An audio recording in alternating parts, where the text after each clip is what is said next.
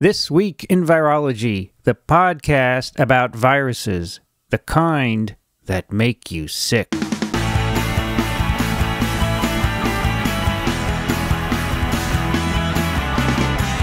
Hi everybody, I'm Vincent Raccaniello, and this special episode of TWiV is coming to you from Melbourne, Australia. You can just see the skyline of the city of Melbourne in the background. I'm sitting next to Albert Lake, which is right next to the hotel where I attended a conference of the Australian Society for Microbiology.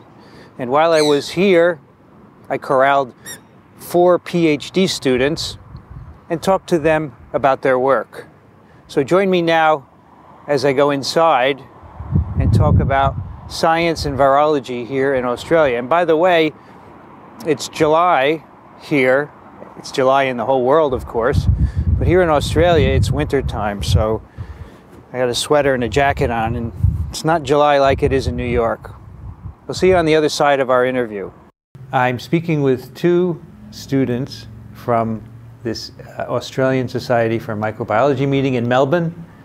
All the way on my right is Carla Giles. Giles. Yeah. Twice in a row, I got it wrong. Carla Giles from the University of South Australia. Welcome. Thank you. Thank you for the invitation to be here.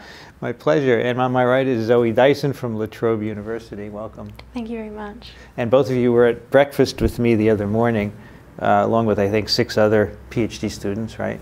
And at the end, I asked who would like to come on TWiV, and everybody raised your hand. So you guys are very brave here in Australia. Maybe that's one characteristic of growing up here. I want to start by finding out where you grew up and where you were educated. Carla, why don't you tell us first? I'm from a country town. It's a small town of 6,000 people on the eastern coast of Australia, somewhere between Sydney and Melbourne. So it's 5 hours in between each way. It was a really nice place to grow up, and I did all of my high school there, and we only had a high school of 500 students, and we were lucky that we had a really good scientific program in the school. And then I did my undergrad and my research degrees at Charles Sturt University in a town called Wagga Wagga. And near my hometown, it had a really good biotechnology program, and I stayed there for my honours. And then I moved to Adelaide, which is the capital of South Australia, so halfway across Australia, 12 hours from home, and I've been doing my PhD there for the last 3 years. How did you get interested in science? What part of your life can you remember back? I've always loved investigating, and I've always questioned, and science has always had a calling, and all through high school it was science, and more science. And Whether your parents scientists? Or? No, my parents, I'm off a farm, we grow beef cattle, and they also have business and science. My dad particularly is always interested and always talking about science and following it on the news and in the media, but he's definitely not a scientist. Well, having a farm involves some science, I think, right? Yeah. There's many aspects. In fact, one of our listeners runs a farm, and he's really interested in microbiology because I think there's a lot of microbiological related things that go on in a farm. Well, like in every part of life, right? Nothing special. So you're in your 3rd year of the PhD program? Yeah, so I've just started my 4th and will be final year. What made you come to the University of South Australia for a PhD program? I was looking for a particular project. I wanted to do adenoviral vector vaccines or viral vector vaccines. I wasn't too worried about which virus was the host vector. And I wanted to go and work with a highly respected professor, and I was lucky to be given the opportunity by Emeritus Professor Mary Barton to work with her in her labs, and they had a really nice adenoviral vector vaccine development for a horse pathogen actually called Rhodococcus equi. So I moved across the country. So you moved just to work in that program specifically? That program, that lab, you know, it ticked all the boxes. And you had a poster the other night, I saw. Yes. Right. And Zoe, what about you? Where'd you grow up and where are you educated? I'm Bendigo born and raised, which is about 2 hours from here in central Victoria. So I did my undergraduate at La Trobe University there, and I studied a double degree in both computing, specialising in software engineering and web development. Wow. And then Yes, please. And I also studied a degree in applied science in biotechnology and environmental chemistry. So I went through that, and in my second year I took my introductory microbiology class and loved it. So I did my honours in phage work, and I've continued to work in bacteriophages in wastewater in my PhD. What year are you in your PhD? I'm writing up at the moment. Oh, you're done doing the lab work. Yeah, I am. Okay. That's great. And do you remember why you got interested in science? What was the impetus? Like Carla, I've always been interested in science, and possibly very encouraged by my father, who's a geologist. So always going off on fossil hunting expeditions and things like that growing up. So yeah. Nice. So let's talk about what you have done. Carla, you're a year away from finishing. Can you tell us a little bit about the work you've done? Yeah, so Rhodococcus equi is a respiratory pathogen of foals in particular, and it causes a huge amount of damage to the horse's lungs and affects their health and their welfare, and it also has a really high mortality.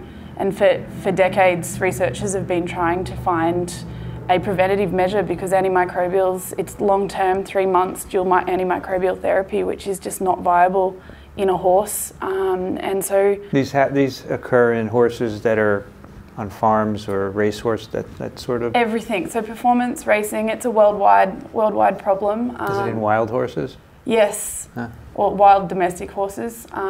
It has since, they found in Mongolia with the Przewalski's horse, there was no Rhodococcus equi there until they reintroduced and re-released Przewalski's horses. Do you have horses on your farm? Yeah, we do. So this is probably one of the reasons subconsciously possibly. It's interesting. It does make it easier sometimes to go to the lab and do those hard hours, because you know that one day you can hopefully help a horse somewhere, and that's nice. And how is it transmitted from horse to horse? Aerosolized. It's fecal oral. They're not entirely sure, but it's an environmental pathogen, so it's out in the soil everywhere. And then the horses acquire it from the soil, and then they pass it on to other horses? Yeah. It's a virulent, there's a plasmid associated with this bacteria that causes virulence. Without the plasmid, it's not a problem. With the plasmid, it'll cause pneumonia and significant health problems. So there's hot spots all over the world, particularly in Kentucky in the US, and here in the Hunter Valley, where we have a lot of high density breeding programs. And they can kill the horse too, right? Oh yeah, just the foals, not the adult horses generally, unless they're immunocompromised or there's something else going on. So tell us what you've done with adenoviruses. Adenoviruses. So what we wanted to do was find a newer method to deliver the vaccine into the host, and so we decided that the adenovirus was a really good candidate. It works well in infant models, and it's shown to be quite a good viral vector for in puppies and in piglets, and they're also using it in tuberculosis infants. It's in clinical trials at the moment, so we thought we would investigate its use and its ability to take the antigen into the body, into the host, and we've done a few trials, and it's looking good at the moment. In horses? No, just in mice, in the small model. So you can put the bacterium in mice and they get infected? Yeah, because horses are so difficult to work with, and they do get so terribly sick when they're challenged. We try to stay away from the horse model in the early testing. First we look for a viable candidate, and then once we've done some troubleshooting with it, we then take it into the large animal model. So did you construct the initial adenoviruses? We used a commercially available one in this proof of concept studies that we've done. We did this to see whether it is a viable option before we went and looked at doing some other work with some host-specific adenoviruses. To do it the other way around would have been a very tedious, long journey. Just manipulating the viruses But you put the antigen gene in it from the bacterium, right? Yeah, so we did insert some antigens into the virus, some specific ones. Right. And we were able to grow, like test for protein expression and grow our buckets and buckets and buckets of virus from there. And then you also did mouse experiments where you would infect with the adenovirus and look to see if the protein is made, right? Yes. And then you challenge them? Yes. And you did those experiments as well, right? Yes. So we use Western and RT-PCR in cell culture to check for the protein presence, and then we take it into mice trials. And first we look for the immunogenicity and the ability of the virus to produce the antigen and the system to see the antigen and create antibody. Then once we've done that and tested for safety, tested that the virus isn't shed into the environment by RT-PCR, we then went and challenged the mice, so we vaccinated them, challenged them with aerosolized rotococcus, similar to how it is environmentally. Right. And then we look for clearance of the bacteria out of the lungs. How do you immunize the mice? Intramuscularly. Muscularly? Yeah. Okay. So we stay with intramuscular vaccination primarily because it's a good way in a horse to deliver a vaccine. Yeah. It's safe. It's something that most people can do. We would, in the future, look at other routes of administration and see if there is a better alternative to create a better immune response. So in the next year or so, when you hope to finish, what remains for you to be done with this project? What remains? That's a good question. We've also been looking at other equine adenoviruses. There's two serotypes, so we've been looking at the genomes and the characteristics of that, and we hopefully will go and see whether that's a better vector or a viable vector.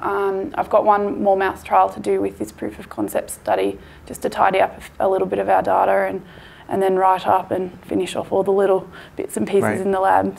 So you're not going to be working on any of the horse experiments, right? Not at the moment. Our funding has just finished for the mice trials, and it was only to check the proof of concept and check the viability of the vaccine. And we hope that we will get further funding to take it that next step and see if it is as good as we hope it is. But your lab would like to take it to the next step, right? Oh yeah, definitely. And they could do, if they got funding, they could do horse trials, right? And then it would maybe be approved. I don't know what the regulatory issues are for a horse vaccine. Like everything, it's a long process. It's not as long as the human process. We're lucky horses don't go into the food chain, so we don't have the problem of genetically modified organisms or viruses being transferred into the food chain. We'd have to get approvals. Once we'd undertaken our preliminary horse trials, would hope to take it into some bigger studies. It's still a long way off being commercialised or anything. But if it did get commercialised one day, even if it's 10, 20 years, wherever you are, you're going to look at it and go, man, that's cool, I was part of that. Yeah, definitely. And it'd be really nice to to take it into horse trials and take this vaccine a little bit further. It's showing promise, and the industry desperately needs a preventative measure that can help them. Right, that's great. Not everybody can get in on that kind of applied project. It's really nice. Yeah, and it's really nice that there's already the ALVAC, the canary pox viral vector vaccines in horses and in dogs and ferrets. So there is already that precedence of having this type of viral use, viral vector use in the horse industry. So it's neat. So Zoe, you're writing up, you said? Yeah, I am. What have you done? A bacteriophage project? Yeah, right? I have. So our lab has worked in microbiology of wastewater, Professor Sevier.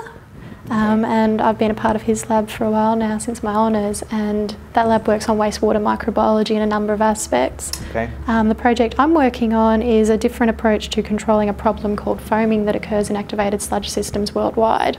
And it's caused by a group of really hydrophobic bacteria called the Mycolata. And when these grow up in large numbers and proliferate those systems, along with surfactant and aeration, they produce this massive foam. So if I go to a sewage treatment plant and you see the foam on the top, that's what you're talking about? That's what I'm trying to come up with an approach to deal with. A couple of reasons. It produces poor quality effluent, the plants do, when this foam actually occurs. It also has the potential to aerosol pathogens from that plant into surrounding neighbourhoods and could affect plant operational staff. And even just from an aesthetic perspective, it's not pleasant to look at, and it can actually cover walkways of the plant, making them hazardous for operational staff as well. So it's a big concern because it does occur globally. And right now there's no way to deal with this? There are a number of ways, but they're not universally effective. And the chemical treatment methods available actually don't just specifically target these bacteria, they target all the bacteria in the system and affect other communities that we don't necessarily want to You want them to process the sewage, right? Absolutely, yeah. Okay. So it's a bit of a problem that nothing's targeted in that way. So phage are very, very appealing because they are very specific in their host range. Yeah. This is a great application, right? I think it's fantastic. Wow. Yeah. I've heard of one other phage, I say phage, excuse me, for phage to clean food surfaces, get rid of listeria. Yeah, there's It's been approved in the USA, a spray that has phage in it and it kills any bacteria. That's pretty neat, right? I think it's fantastic, yeah. Is it a car? Truck reversing, yeah. So what did you do to get rid of the foam? So I've embarked on a large phage hunting mission. So I've been isolating phage from all sorts of samples, primarily wastewater, because we'd like to actually reintroduce at a higher number a dose of phage from that system. So do you go to the wastewater plants yourself? I do, yeah. And you scoop up some samples. Foam, right? Foam is ideal, but also the mixed liquor of the system itself. So you go with sterile containers, right, labeled, and you collect from multiple wastewater plants, or just all one? Over Australia. Really? Yeah, I also do soil samples and water samples as well. Yeah. And what do you do with them? I do enrichments to actually try and isolate phage just specific for those bacteria. From those samples? From those samples, yes. So the assumption is they're already phaged there. Oh, there are, yeah. And you just want to get them. Yes. So are they lysogen? We've been very fortunate, the majority that we've isolated lytic phages, which is ideal for a phage therapy project. Yeah. So our aim is to actually combine these as powerful cocktails and apply them to the plants and target only those hydrophobic organisms, break them down and hopefully prevent some of these foaming incidences from occurring. So you take back the samples, you concentrate them? Is that right? Or what you mentioned some process that you use? We actually just do regular enrichment. So we'll grow up we've got a large collection of these hydrophobic bacteria in our laboratory. So we actually grow the bacteria, place them with media and the environmental sample, incubate them, centrifuge, filter, and we apply the filtrate and look for plaques. Okay, so you're looking for the presence of phage in the environmental samples, and you're using indicator bacteria that are known to be in the foam, which you have in your laboratory, right? We're basically just isolating specific for those hydrophobic bacteria. So and then we're doing characterisation studies looking at how broad they are in their host range. And we've also done genomic studies as well to try and make an assessment as whether they're suitable or not, yeah. How many different phages did you isolate? I've got 52. Our laboratory's got a large collection from previous students and a postdoc as well. And what kind of phages? Are these tailed phages or something? Everything we've looked at under the TEM so far is a syphophage. Yeah. Syphophage, so that's the tailed, right? Yeah, long non-contractile tails with double-stranded DNA genomes. But you know that you have 52 different ones by the genome sequence, is that right? Yeah. And do they have host specificity as well? They do, yeah. They vary in their specificity. Some of them are quite broad. And some of them are quite narrow. So ideally we'd like to use the more broad ones in our cocktails to target as many of these organisms as we can. How many different organisms do you have to target, do you know? It's a really good question. So there's some ones that always crop up in foaming incidences. Gordonia amyrase, the predominant one that always appears. There's also Scammania piniformis, and they have this unique branching morphology, so they're branching filaments. They're the majority, yeah. So did you, you cultured the phages on bacteria that you have in your lab. Did you ever recover bacteria from the foam and test your phages on those? We've been very fortunate that we've had past students who've actually gone through and done a lot of that work, yeah, so I've been able to use their strains, yeah. So your thesis is going to be a summary of the isolation and characterization of these phages, right? Yes, it will. And yes. I presume the lab is going to continue this project. Oh yeah, we're definitely continuing. So what's the next step? There's a collaboration between us and University of Melbourne going on at the moment to design cocktails and to actually develop a delivery method as well to apply these to the systems. So it will have to be somehow put onto these foam collections in the waste plant, right? Will it be sprayed on, for example? They're looking at a variety of approaches. And they have to go out and test your cocktails next on. Yes. What are they going to look for? The foam going away, for example? It becomes a tricky thing to test because you've got to wait for the foaming incident to occur before you can actually. So they're looking at a variety of different ways to monitor that at the moment. So the foam doesn't always occur in every situation, I guess, right? No, they do crop up under different conditions. Yeah, but you're not going to be around to see that, right? No, I won't be. Somewhere else. So, yeah, it'd be exciting to see what happens. Of course, it's another similar applied situation where what you've done may at some point be used. So let's say the trials work out, then this would probably be sold commercially, this cocktail of phages, to waste treatment plants, and then they could use it whenever there's a foaming incident, right? Absolutely. And if it had to be sprayed on, and then it would go away, and then fine, and then if it happens again, they spray it on. Yeah. Do you think that you will select for resistant bacteria by doing this over and over? That's a very good question. I think the cocktail approach is a good idea because if you're targeting different receptors and you're also using multiple phage, it's a lot of mutations that bacteria is actually going to have to go through to become resistant. So I think that's a good way of actually addressing that issue. But you think that that we'll use phage one day to treat infections of people or animals? I do think so. Well, it's already going on in Eastern Europe, and so I think it does definitely have a place in the medical world. Whether that place is combined with antibiotics or phage alone. We've done a couple of shows on, especially on This Week in Microbiology, on phage therapy, and one of the shows someone was saying it's going to probably first be used for topical infections where you don't have to put the phage in you and risk getting an antibody response, and then move on from there. So speaking of moving on, so you're writing your thesis? Or I am, yes. And then you're going to defend it? Yes. And what's next? Looking for a postdoc. So I'd love to stay in phage or genome sequencing if I could. That's the idea. Do you want to stay in Australia for that, or do you want to try overseas? I can't decide. There are some great phage labs all throughout the world. There really are. All over the place. So I'm definitely willing to move around. I know Jeff Miller at UCLA, not too far from here. Well, it's like a 14-hour flight, but I flew out of LA, through LA, and he recently isolated phages specific for Corynebacterium acnes, the bacteria that causes acne. Yeah. And they want to use it for acne therapy. Oh, wonderful. So you should. We need all the help we can get with that. Can you imagine? Well, that's a bacteria that everyone has on their face, and then under adolescent conditions, right?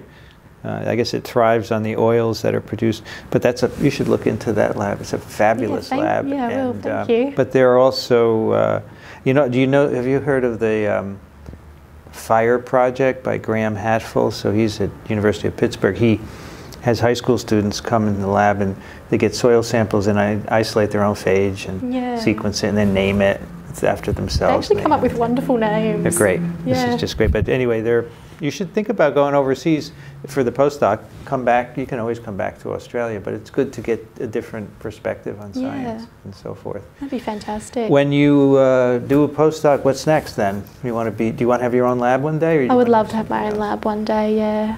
Absolutely. So you have computer skills as well, right? I do. That's going to help, right? It must have helped already with your It's been very handy with knowing a little bit of programming and actually being able to write my own scripts when I can't find something that will do it for me. That's great.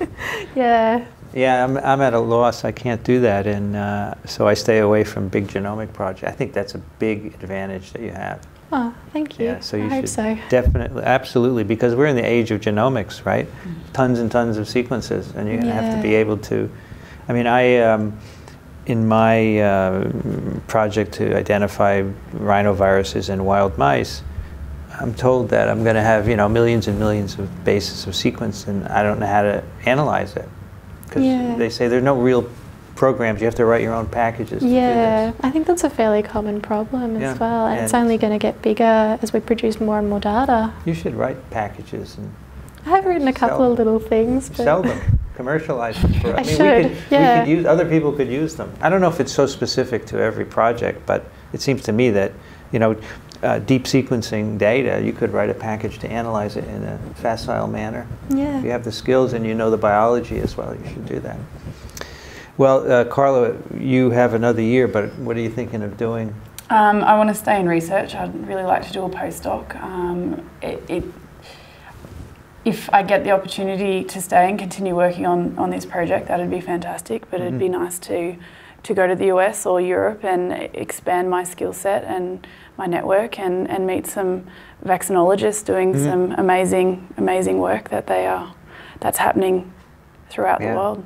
So you want to stay in the area of vaccines? And I really do like the vaccine world, and it's a nice way to see the real world application of microbiology and be able to help people and animals and try and create something that can help some pretty insidious diseases and prevent them. Did you hear the public lecture the other day, Gus Nossel, right? Yeah, it was fantastic. All the vaccines we need to develop, right? Yeah, there's a lot. And they were just human vaccines. You go into the veterinary and agricultural world and it's phenomenal the amount of diseases that don't get enough attention there, and especially in the poorer countries, if you can find a way to help make their animals healthier, then those animals are more productive, they have more food to feed, more milk, more meat, more something to feed these families that need more food as well. So it would be fantastic to be able to help create something. I just spoke with someone before who wants to immunize koalas against the chlamydia that's infecting them. You probably know that work, right? Yeah. That's great. So that's a great example where you have a problem. But you know, as you heard from Gus Nossel the other night, there's a big anti-vaccine sentiment globally. Is that the case here in Australia too? Yes. Yeah. We are very lucky. Our government supports vaccines, and it's an opt-out system rather than an opt-in generally, and that means we have a high vaccination rate, but that is dropping, sadly. How to fix that problem? What do we do about it? There's no easy solution, right? I don't think there is. I think it's understanding and communication of the science and allowing the greater population to understand why the vaccination is so significant and how much it can help, and no doubt soon there will be an infectious disease that causes an epidemic, and it will be serious. It's inevitable, really. We've been lucky to have so long where we've been without some of these really terrible diseases for so long now because of vaccination.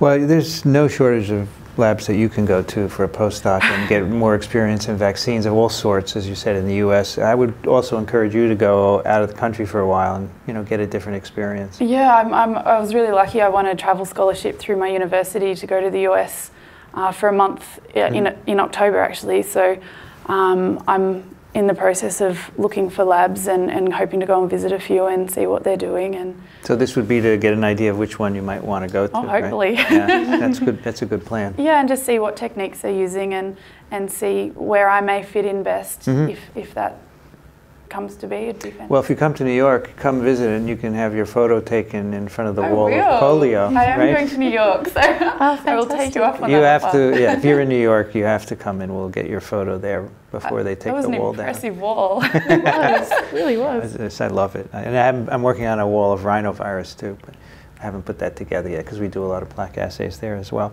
So what is the mindset of PhD students in science in Australia? You know, in the US, they're pretty depressed because funding is tough and they don't see a career future. What do you think here? You guys are everyone I've talked to is upbeat, so. Yeah, I think it's mixed, but I think most people are really optimistic. And we love what we do, so. It's very typically Australian to be optimistic. I think so. We are lucky. We do, for Australian citizens, we do have a lot of government support for scholarships, and there is a lot of national funding, which allows for the medical research particularly. So there are a lot of PhD opportunities here in Australia, and there are fantastic labs to work within doing world quality research. Absolutely. The question is postdocs. Yeah. Yeah. Like all countries, the postdocs are more competitive and harder to come across. But I'm impressed. You guys are really high quality. Your work is really nice. You're eloquent and you're enthusiastic. I see a lot of passion, and if that's all true, then you're not going to have a problem. You'll find a postdoc and you'll do what you want to do. It's just a matter of deciding and then going after it. So I'm impressed with Australian science from what I've seen. Good. So Nice Carla Giles, is that right? Giles. Is it Prion or Prion? Prion. Yeah, I asked my class that, and then I can't remember what they say, Prion. Carla Giles. Yeah. Jay Giles Band, that's why I'm thinking there was a rock band in the US, Jay Giles, and maybe that's it. Carla Giles, thanks for joining me today. Thank you. I appreciate it. And Zoe Dyson, thank you. Thank you very much. Two more great examples of the really neat science that's going on here in Australia. I'm speaking today with two PhD students who are here at the Australian Society for Microbiology meeting in Melbourne. All the way on the right is Brianna McLean. Welcome to TWiV. Thank you. Or whatever podcast this will be. And on my right is Caitlin O'Brien. Welcome. Thank you for having And me. Caitlin, you're from the University of Queensland. Yes. Which is in St. Lucia. And Brianna, you're from the Australian Infectious Disease Research Centre. And you guys are in the same university, basically. Yeah, it's the But same building. Brianna's, you're a separate research center within the university. Right? It's an it's an affiliation with our lab. So Right. Caitlin and I are actually in the same lab. Oh, you are? Yeah, it's Okay. I've just talked to you for 10 minutes and I didn't realize. Again, we're both. The Australian Infectious Disease Disease Research Centre is actually in the University of Queensland. Okay. Yeah. Sorry. So Brianna, are you from Australia originally? I am from Brisbane, born and raised. And high school, and you went to college as well? Yep. And now you're in graduate school in the same city. You never left home? Nope. You have family in the area as well? Yeah, my parents have always lived on the north side of Brisbane, and I'm living with my brother at the moment. Caitlin, how about you? You from the area as well? yeah. So I was born in Bundaberg, so still in Queensland. Went to high school on the Gold Coast, still in Queensland, and now I've come back up to Brisbane Okay. for my. And why are you interested in science? What got you interested, do you know? I suppose, yeah. I really enjoyed it in high school, and I've always been a bit of a sci-fi nerd, and so. I guess that maybe helped. So you did well in courses in high school? If I tried, yeah. When I realised that I tried, I could actually do okay, and that sort of propelled me forward. It's funny, I talked to a professor recently in the US. She has her own lab, and she said at some point she realized she had to stop partying and study, and then she got really good at science. Yeah. How about you, Brianna? What got you interested in science? It's the only subject I've ever really been good at in school. So yeah, I've always loved the research aspect and discovering new things, and that's what science is. So I've always loved it. So you're what year PhD student? I'm a second year PhD student.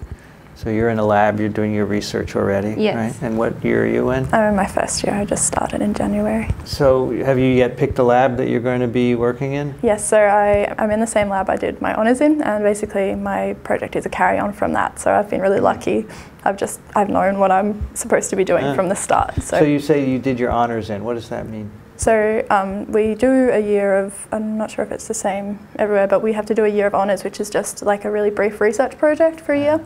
And I did that, in Roy Hill. So that's part of every PhD program? It's a requirement to do honours before you can actually progress onto PhD. But it is part, so if you're admitted to a PhD program, you do an honours first? Yes.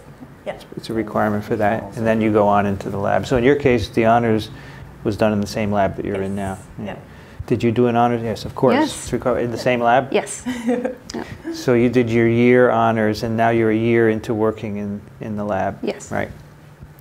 So Tell us what you're doing in the lab, Brianna. I'm actually screening mosquito pools for the presence of what's called insect-specific flaviviruses. So they're a type of flavivirus that's transmitted primarily between mosquitoes.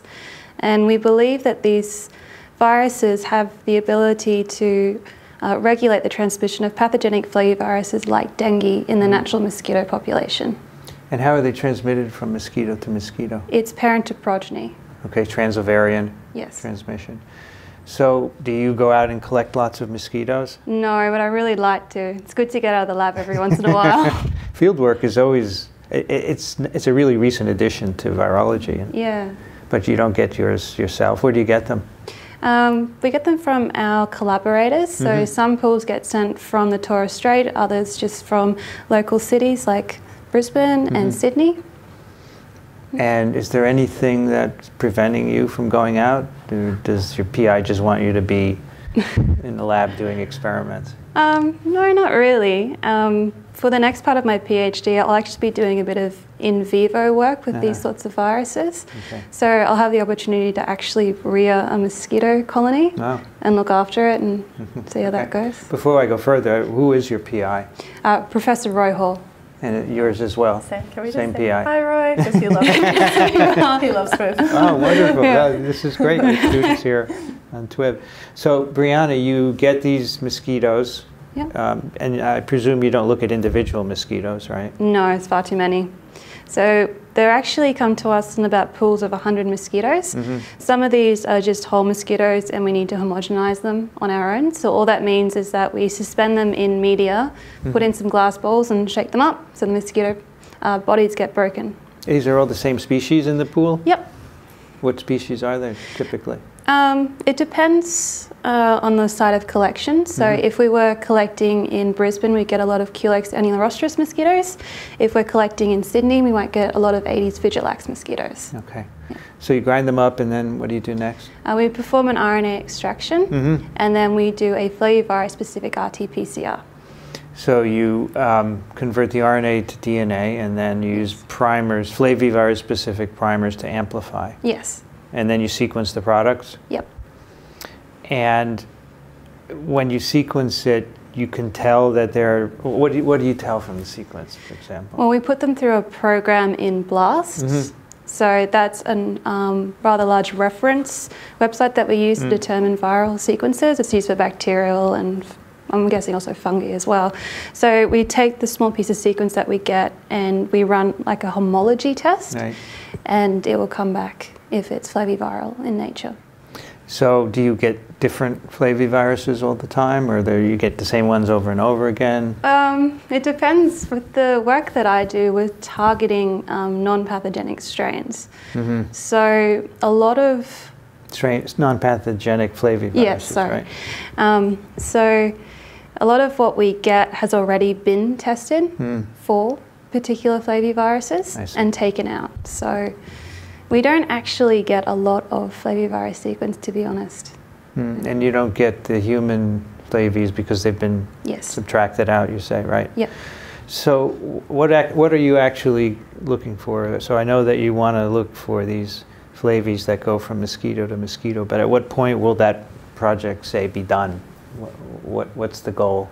Well, I've already isolated a new species of flavivirus, so that is the type of flavivirus that we're looking for. At the moment, as far as I've gone, is I've characterized the virus a bit in vitro, and then for the next part of my PhD project, I'll be characterizing it in vivo to figure out transmission mechanisms and whether it affects, say, the fitness of mosquito as well. And then we're putting that into an infection model so we can see if ISFs actually do have the ability to suppress early replication of pathogenic flaviviruses. So you'll have to reconstruct one of these viruses that you've identified by sequence, right? Well, we have an isolate of it. Oh, you do? Yeah. And where did you get that? By grinding up mosquitoes? Exactly. And how do you rescue virus from them? We just culture it in C636 cells, so they're mosquito cell line? Exactly. And you can tell if there's a virus, you get cytopathic effect? For certain viruses we will. For the virus that I've isolated, it doesn't actually cause CPE. Okay, so how do you know if it's growing? Well, we just test it by RT-PCR. We've also inoculated a mouse with purified virions. The mouse is seroconverted, and we're actually in the process of developing monoclonal antibodies. So you have this is a novel flavy. It's not a human pathogen as far as you know, and you think it goes from mosquito to mosquito, right? And then, so the next phase of your thesis is to infect mosquitoes with it and see what it does to them. Exactly. Right? And then after that, presumably you'll be done. How many years typically does it take to finish? Most people do their PhD in 3.5 to 4 years. Are you going to do any studies of the replication of this virus in cell culture? We've done a little bit of that already. So we've looked at how the virus will grow in C636 cells. We've also looked at how it will grow in RML12s, which actually have an intact RNAi pathway. We've looked at replication in Culex species mosquitoes, as well as Anopheles mosquito. So what about the idea that you mentioned initially, which was that these viruses affect transmission of pathogenic flavivirus? Are you ever going to get to that part yourself? I will, hopefully. So what are you going to do to look at that? So what we do is we'll establish a persistent infection in an Aedes vigilax mosquito colony with the virus that I've isolated. We'll then introduce a virus like West Nile virus Kunjun strain, and see if, or actually rather look at how the Kunjun strain will grow afterwards. Okay. Yeah. And so one prediction is that it's going to stimulate replication in some way, so that would affect transmission in a positive way? For Kunjun, or? Yeah. Oh, hopefully not. You want it to go the other way. You think it will negatively impact? Yes. So these would be beneficial flavies, right? Because they're going to inhibit transmission of pathogenic flavivirus. Okay. Is there any possibility of going out into the wild and asking, so this virus you've got, what's the prevalence in mosquitoes, that sort of thing? We could. So I had a look at 100 mosquito homogenates. These were collected in Sydney in 2007. From 100 pools, there were actually 38 pools which were positive. So as far as naturally occurring ISFs go, that's actually quite high. There have been other instances where they've looked at Culex pipiens mosquitoes and found prevalence in natural mosquito colonies. Something I also want to look at is, and our collaborator at the University of Sydney, Cameron Webb, will be giving us a recent collection of Aedes vigilax mosquitoes, and we'll be testing them to see if the virus has actually persisted. So if you show that infection, do you have a name for this flavivirus? Silverwater virus. Stillwater. Silverwater. Silverwater, sorry. Yeah, sorry. And what's that from? Is that where it was? It's an old suburb in Sydney, apparently. Oh, Silverwater. That's nice. Silverwater virus. Yep. SWV. Yep. If you show that it inhibits, say, replication of Kunjun, right? Would you want to know the mechanism? Would you study that as well? If there's time, I would, hopefully. Okay. Yep. Nobody knows yet. There's only been one previous publication on this. So it's all completely novel. Well, that's good, right? Yeah, it's really good. It makes it, everything you learn is new, right? Exactly. Yeah. That's very good. Caitlin, how about you? I know it's early for you, but what are you working on? So I've been working on basically the tool that we use to, that Bree and other people in our lab use to screen the mosquitoes, or mosquito homogenates. So basically our postdoc and my supervisor, Jodie, she made antibodies that were supposed to be specific to the first insect-specific flavivirus we found in Australia. And we ended up getting these 2 antibodies which were binding to all different viruses, so flaviviruses, alpha viruses, and we were really quite excited because we thought, oh my gosh, like this is going to be, you know, a novel, you know, mosquito host protein. Or, so we thought, because those viruses are so different, it's really unusual to be able to pick them up with one antibody. So my honours project was basically to determine what these antibodies were detecting, and now my PhD will be to continue along that line and characterise them some more. So basically our antibodies bind to double-stranded RNA, so, and they bind non-sequence specifically, so basically they bind to the structure of the double-stranded RNA helix. And yeah, they've been really useful. We look at like the replication, the genomic RNA replication in flavy and alpha virus infected cells with them. We can pick up double-stranded RNA viruses. We can pick up I think the most useful thing is that we can pick up, really divergent flaviviruses like Breeze, where we can't actually pick them up with any flavivirus-specific antibodies that we have, because they're that different. How do you use this antibody in your work? So we inoculate C636 cells, we harvest a supernatant and we fix them, and we just perform a basic ELISA using the antibodies. I see. So you mentioned because these viruses don't cause CPE, so this is the way you pick them up. Exactly. Okay. How was the antibody made in the first place? We have the novel, or the first Australian ISF Palm Creek virus, which Roy actually... What's ISF? Insect-specific flavivirus. Got it. You said that before, right? Yeah. Okay. You get so caught up with your acronyms. Yeah, it's fine. That's what my job is. Yeah. So, our supervisor Jody actually went on to inoculate mice to make these antibodies that would be specific to PCV, so we could further characterise. So the inoculum was Palm Creek virus, which was the first Australian ISF. ISF, right? And it was purified virus? Yes, it was. Well, we assumed it was concentrated purified virus. Right. Somehow we got double-stranded RNA antibodies out of that, which we're still not entirely sure how that happened. But it was sort of just really lucky, and it was really there are a couple of possibilities. Maybe there might have been a little double-stranded RNA. Yeah, that's come out but in a little might not be enough to make it. Yeah. These are monoclonals? Yep, monoclonal IgM antibodies, yeah. And then the other thing my guess is maybe the virus is replicated in the mice a little and made double-stranded RNA? I mean, it shouldn't, but... Yeah, do you know if they actually replicate in mice or not? We don't know for mice, but we've tested, numerous cell lines. We've tested avian cell lines, a lot of different vertebrate cell lines, and we don't get any replication.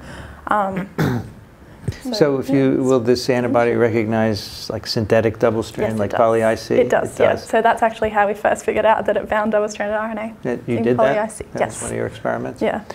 If you take an uninfected cell and stain, will you see? We do see background binding, so not really, it's actually true binding. Yeah, I was going to say, the common assumption is there's no double-stranded RNA in cells, right? Yeah, but there is actually. Do you think that's true? No, I don't. There's lots of endogenous double-stranded RNAs, so we've actually found that these antibodies combine fairly small double-stranded RNAs, so they should be able to pick up primary microRNAs, pre-microRNAs, so things that are actually being made in uninfected cells. So there's probably not long double-stranded RNAs in cells, but they're all short there part of the microRNA. Yeah, I think microRNAs, and primary microRNAs can get to about 80 base pairs in length. Okay. So they can. Got it. Yeah. So, has this been published yet? This antibody? Yeah. And it's in the works, hopefully very, very, very soon. Okay. Yeah. Did you talk about it at this meeting at all? I've got a poster actually. Yeah. So have you done a poster or a talk? No, I have a talk tomorrow. Yeah. Good luck with that. I'm a little nervous. Nervous? No, it'll be really interesting. I'm going to come because I want to hear the whole detail. It's cool. There's been lots of interesting data. And what are you going to do for the rest of your thesis? So the thing I love about these antibodies is that they've just enabled me to just do completely different parts of science. So I'm hoping to do a bit of crystallization, a little bit more work because they're actually IgMs. So it's not the most well-studied antibody. So I'd love to do a bit more work on IgMs. There's a few more experiments that I can do with virus infection and the antibodies. We're also looking at making more double-stranded RNA antibodies. So I'm sort of still, I guess, prioritizing what I want to do next. But So are you interested in how the antibody binds to the double-strand? I really am. That's when you get a structure of the two together? Exactly, yeah. So there have been some crystallization done of cellular double-stranded RNA binding proteins with double-stranded RNA. I'd love to do the same for IgMs, So Brianna, what is next after you finish your PhD here? What are you going to do? I'm not entirely sure. It's the hard thing to answer. I'm really hoping that I can get a postdoc position maybe overseas, still in infectious disease, maybe focusing around mosquitoes since I now have the experience.